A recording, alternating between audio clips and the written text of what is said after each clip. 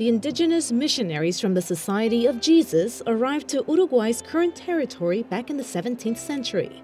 They were the first new Christians evangelized by European missionaries.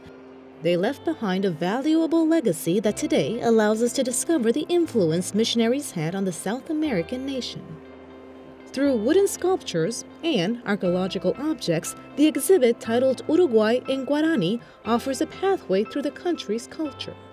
The Guarani people were taught by the Jesuit missionaries to sculpt this wooden sculpture, taking as examples paintings brought from Europe. And what is interesting to note here is that there are images of the Virgin Mary, images of St. Anthony, images of other saints like St. Nicholas of Bari and St. Charles.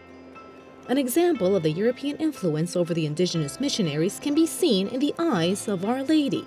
They are blue, an unusual color among the Guarani. The Vatican museums are hosting this unique display, and it's the first time these pieces have traveled to Europe.